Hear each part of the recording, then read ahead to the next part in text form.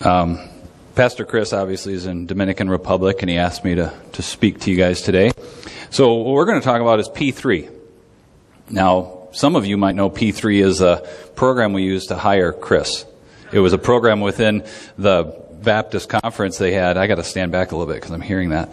It was a program they have in the Baptist conference that you enter all this information and what we need as a congregation. Chris enters a bunch of information and what he needs in a congregation, and we're paired together, so P3. But what we're going to talk about today is in Luke 2. Who's ever read Luke 2 around Christmas time? I think just about everybody has. And we hear it so many times that we can sort of not hear it anymore, you know what I mean? You hear something over and over again. It's like hearing a song for the first time. The first time you hear a new song, it almost gives you goosebumps. And then it's your favorite song, so then we put it in our phones and we play it over and over and over every time we're mowing the lawn or in the car or whatever we're doing. And the song plays and it plays and it plays. And after a while, you don't get goosebumps anymore. And well, after a while, if you hear it, you'll actually switch stations, right? So we can become sort of calloused when we hear something over and over again. So it's almost like when you do work. If you've ever used a shovel or a hoe or done something with your hands, the very first time you do it, maybe in the spring when you're going through the garden for the first time, your hands get sore and you'll get blisters. But as you work with that tool over and over again, your hands develop a callus. You know, you'll get these real hard spots in your hands. And that can be a good thing, but it can be a bad thing too when we're talking about the Bible and Christmas stories. I don't know about you guys' house, but Christmas time at our house can be chaotic. We have kids, and many of you have had kids or have kids, and it's just a busy time of year with all the programs and all the events and all the things that you have to do or you feel you have to do in that season, not to mention Christmas presents and getting the food for Christmas dinner and everything involved with it. It can become a hectic time of year to the point when maybe when you read Luke 2, you don't really listen to it because you catch yourself wandering. Your mind can wander when you sit down for a second because you have this large list of things that have to be done in your head. And just maybe you sit there and somebody's reading Luke 2. I don't know if it's a tradition in your house, but we've made it a tradition. Greg and Kathy had it a tradition. Beanie and Doris, I've heard Beanie read it. It's something that's to be treasured, but if you're a little too busy, it can get by you. And it's unfortunate because the story in Luke 2 is perhaps the beginning of the most amazing story we're ever to be told. You know, I asked the youth group last week or a couple weeks ago what traditions they have.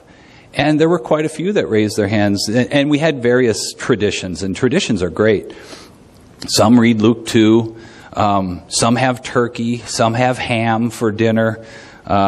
One says they have smoked fish, so that was kind of neat. And we just went through all the traditions. So we went ahead and read Luke 2 because not everybody has that tradition of reading Luke 2.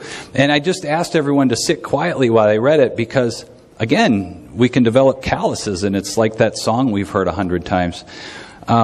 So you're probably cringing a bit when you think, we're after Christmas here and we're still going to talk about Luke 2. But what I'm going to focus on is the latter part of the story, verse 17 through 20, towards the end of the story, maybe the part of the story that doesn't get read as often. And I'm debating whether I should read Luke 2 or not because we're so callous. But I'm going to start at 16 here. So they hurried off and found Mary and Joseph and the baby who was lying in the manger, and they are the shepherds.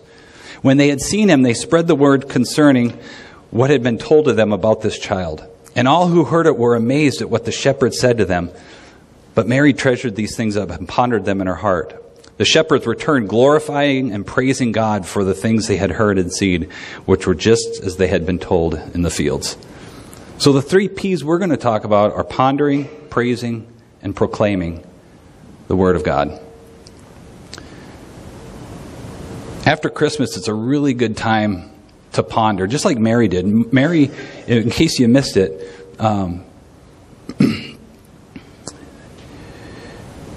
where is it here? Mary treasured up all the things and pondered them in her heart. She sat there and pondered all that the shepherds were saying, because she knew her part of the Christmas story. And her part of it was hectic, chaotic, and a little bit out of control. Think about it from her and Joseph's point of view. They were to be married. They weren't married yet. They were engaged. And in that day and age, it was as good as marriage, only they couldn't try to have a child. They had to remain pure until the day of marriage. But if they were to break off this engagement, it was like a divorce, and it was ugly. And now Mary is being told that she's going to have a child while still a virgin. So she's a biblical woman. You can tell when the angels visit her, she has biblical background. So she's got to be insanely nervous about the prospect of being married, or not married yet, and pregnant. It could end up a death sentence for her in that day and age if you were found to be pregnant and engaged and it wasn't your husband, Joseph. He could say, that's not my child, and you could be stoned to death for that. So hectic is maybe a mild word to what Mary was feeling. And then on top of that, we think of the Christmas story, or at least I did, when I started preparing for this, and I catch myself thinking, they're riding a donkey to Bethlehem from Nazareth to have a baby. But really, if we stop and think and ponder this for a moment, they were simply going to pay taxes to Rome. And this trek, if you look at your maps, and a lot of Bibles have maps in the back, if you look at your map in the back of your Bible, Nazareth is up here, and Bethlehem is way down here in Israel. And in the middle of that is this area called Samaria. And we know in Luke, later in Luke, the disciples weren't welcomed in Samaria. So yeah, it's a 70-mile stretch as the crow flies. But after doing some research, I found out that trip could have taken more than a week, because it would have been well over 70 miles. In fact, they would have crossed the Jordan River and gone down another way and then back into Samaria when they were closer to Bethlehem, because of the treatment they would have received in that land being Jewish. So when you think about that, think about her maybe close to 9 months pregnant. And I know if I was to take Tanya on a donkey ride in her 8th to 9th month, and that would have been bad enough. Let's say we're at the Grand Canyon and we're going to tour it for a couple of hours. She would have already said, are you crazy? But now I throw this on her. Well, we're actually going camping for a week on donkey. She would have thought I was insane. But that was the only means of transportation they had. So now add the complication of pregnancy to this, and you could have stretched into 10 days from what I read. Because, you have to have potty breaks when little baby Jesus is pushing on your bladder. And you got to do all these other things. So it could have been a very long, dangerous journey to pay taxes. Now, we go on the same camping trip, and then I tell Tanya we don't even have a place to stay. There's no place to stay. The campground's full, so we're going to just make do with what we have. I mean, the entire process of this is quite remarkable, really, in many ways. If you think about it from that viewpoint, it can, because I tend to overlook it a lot. I tend to just read the story out of Luke 2 and don't really think about what was going on around them. And, that callus that builds up, it can be good and bad. Because let me tell you a story. There's a chemical professor and his chauffeur, and he's being driven around from city to city, giving speeches. He's really acclaimed, and he gives these speeches, and he must rehearse them in the back of the car because they're going to this one location. And the chauffeur said to the professor that, I could give that speech. And the professor was kind of arrogant. He goes, you couldn't give this speech. You're just a car driver. There's no way you could. The chauffeur says, I'll bet you $50 I could give that speech. All right, you're on. So the chauffeur pulls the car over just shy of the location they were going to, and they switch clothes. And the chauffeur is now wearing the tuxedo, and the chemical professor's wearing the chauffeur outfit, and away they go. And they get there, and the chauffeur gets whisked to the head table of the event there, and he gets there, and they call the professor's name, and he goes up and gives the speech flawlessly. And he was kind of proud of himself at that time. There was no errors. It was exactly as the professor would do. Only he made the mistake of leaving a little bit of time at the end. He didn't pause, maybe was a little bit nervous and spoke too quickly. And the MC of the event said, "Oh, look, we're blessed with some additional time here. Anybody have questions for the professor?" And the first person stands up and they're handed the mic and they start asking. He asks a question of the professor, of the chauffeur, and he goes, "That's one of the dumbest questions I've ever heard. I'm going to let my chauffeur answer that." But you see, we can hear a story over and over again and not really learn what it's about. So I guess maybe we're going to have to do it next year now, but try to pull the calluses off. I know I catch myself when I hear songs. Tanya does a great job of selecting songs, but when I hear songs, I don't sing them anymore because I try to understand what the words are saying. And it's helped me a lot any time of year, but Christmas especially, because Christmas songs are the same way as Luke 2. We can hear them so many times that we don't really hear the message that they're trying to convey anymore. And C.S. Lewis said something once. He said, "We don't need to be told new ideas so much as we need to be reminded of old truths." And I guess that's what I'm trying to say is the old truth is that God gave himself to us, born as one of us, that each of us might be born again into the family of God. And that's pretty amazing. If you think about the God of the universe, the God that made everything around us, did all that for you. And I say you, because so often we can hear these stories and we can blow them off as the world. God gave his only son to the world so that whoever believes shall not perish. But I'm going to read John 3:16 for a second here, because we do this with the youth group every once in a while, and I think it has good meaning. John 3:16 says, "For God so loved the world that he gave his one and only Son, that whoever believes in him shall not perish but have eternal life." Yeah, you gave your Son for the world, great. But what we have the youth group kids do every once in a while, and I think it helps everyone because I know it helped me. For God so loved Kevin that he gave his one and only Son for him, so that if Kevin would just believe, he's not going to perish, but he's going to have eternal life. It has a lot more meaning that way, doesn't it? There's a part of Luke, and the reason I'm saying that, there's a part of Luke. Oh, I'm getting feedback from that. Terrible. And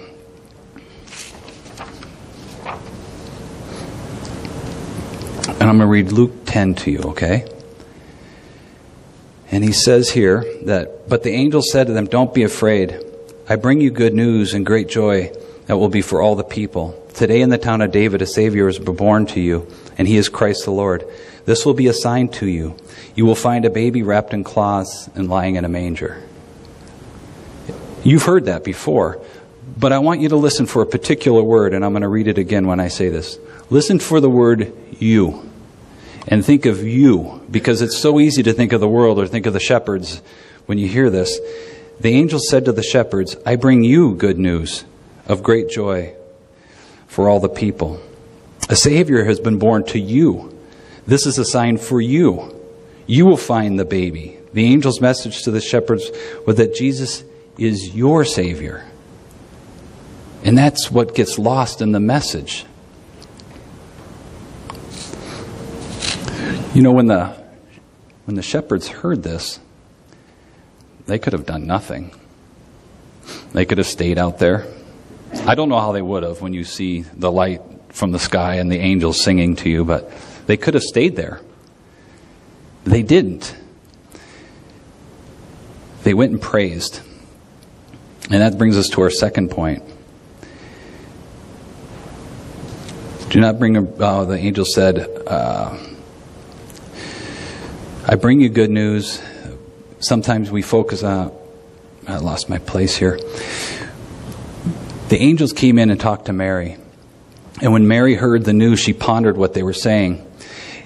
When they had seen him, they spread the word concerning what they had been told about this child. And all who heard it were amazed at what the shepherds had just said. Amazed in many ways, because the shepherds were not religious. They weren't allowed in church. They were dirty. They were unclean. But they're preaching a story right out of Isaiah. And how did they know this? Well, angels visited them. So now they're out there, they're proclaiming the word of God, they're praising God. And Mary ponders this and she saves it in her heart. Because part of the story is that we praise. We take a moment and we remove the calluses from our ears and our eyes and our hands, and we praise God in that moment. But the third part might be the most important part of the entire story. Because the third part is proclaiming what we've known and what we hear.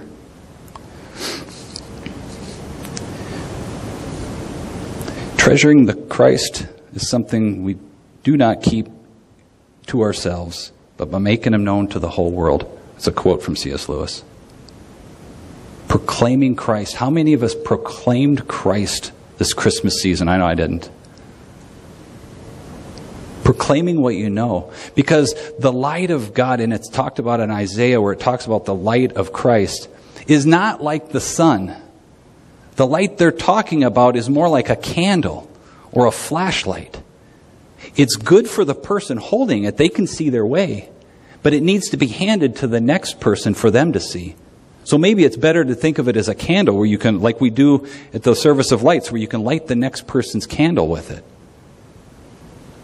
So often I think when I think of it, I think of the light coming out of a darkness into the light. I think of it as a sun, but think of it as a candle. If we don't proclaim what we praise, then the meaning is lost. It stops with us. It dies right there. There was a guy in Italy. His name was Luigi Tarisio. There we go. And he was a poor man, so everyone thought. And he died, and they were cleaning out his house, and they went up into the attic of this little house. And in that attic, they found 246 violins. Luigi had been collecting violins his entire life. In fact, I'm sure many of you have heard of a Stradivarius. It's like a coveted, it's the New England Patriots of violins. He had a Stradivarius in his collection amongst the 246 others. And they say that some of these hadn't been played for over 100 years. And they just sat in his attic collecting dust or hidden in a drawer. I actually found the Stradivarius wrapped in old shirts in the bottom drawer of a dresser up in the attic. And they took the Stradivarius out and they played it. And it sounded remarkable. You know, the unfortunate part is that Stradivarius, which I guess in the world of violins is a remarkable sounding instrument. And it's a shame that it had to sit in a dark cupboard or drawer for over 100 years. You know, the Word of God can be a lot like that, can it? We can have something incredibly special, but if we don't share it with anyone, it really doesn't do anybody any good, does it? It's a lot like the music of a Stradivarius. You have to share it, play it, for it to be appreciated.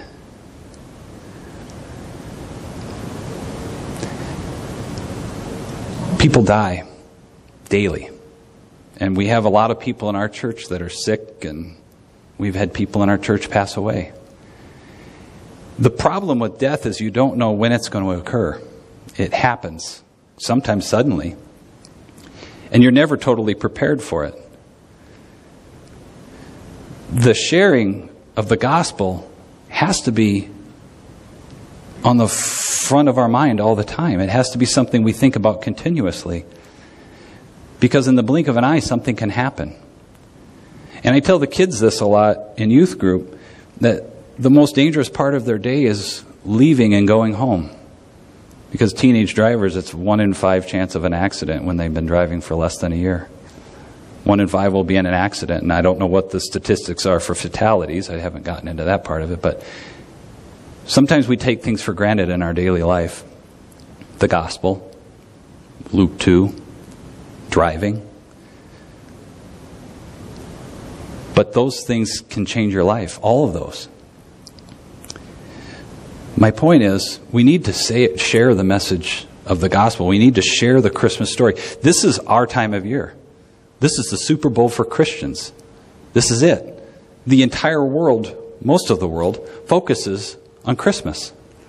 And here we are, Christians, and many of us haven't shared the gospel, or at least the Christmas story, where it can spawn questions and conversation.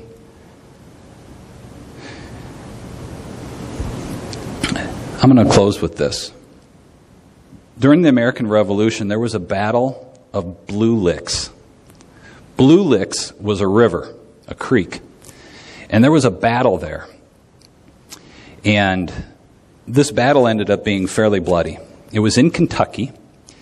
And it went on for a few days, I think about a week. And a lot of people lost their lives. The unfortunate part of the Battle of Blue Lick was it should have never been fought, because the war was over. But information was slow to travel in that day and age. The war had already been declared over weeks before they fought the battle. They didn't know. Nobody told them. Or news hadn't got to them yet.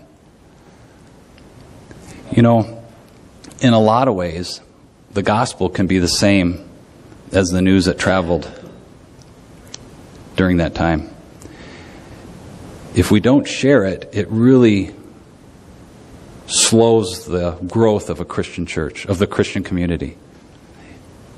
So many people think that sharing the gospel becomes something that Pastor Chris is supposed to do, or Sunday school teachers with the kids they have, or the youth pastor. It's kind of their responsibility. And yeah, there might be some truth to that. Maybe there is more responsibility, but ultimately we're all called to be disciples. And being a disciple is proclaiming the news of Jesus Christ. So with 2020 coming, perfect vision, maybe our vision should be to share the gospel at least more than we did last year, which could be once. Maybe it's, instead of 100 times, I'm going to do 105 times, whatever the case is. But maybe with 2020 coming, that should be our goal, is to be maybe better disciples. Because it's easy to be a Christian sometimes, but I think it's more of a challenge to be a disciple.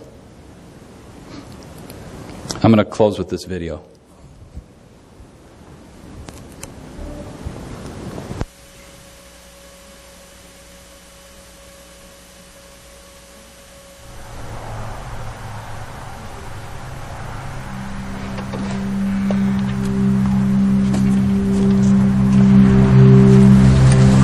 Imagine Christmas is over. All the programs have been performed. All the pictures have been taken. The carolers are done singing. The holiday parties have come and gone. The presents are unwrapped. And the big dinners have all been eaten. The Christmas music is turned off. The family's headed back home. Someone from work is on the phone. The kids have a practice to get to.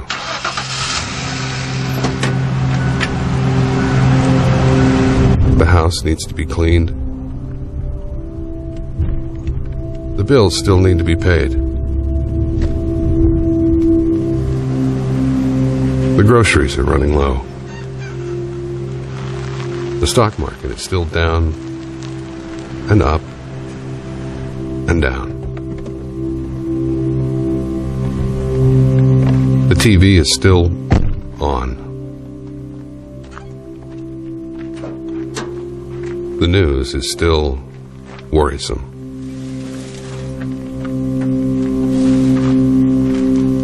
Life just keeps going as if Christmas never happened.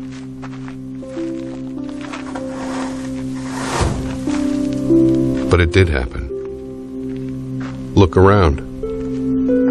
The church is full of family and friends and laughter, because the baby is still the Savior. And the Savior is still the gift held out to a world still looking for joy, an earth still waiting for peace, and the peaceful still sing in wonder of the God who gave his Son, and the Son who gave his life to add us to his family, and one day welcome us home. Imagine Christmas is over, but remember that it really happened, and it changed everything.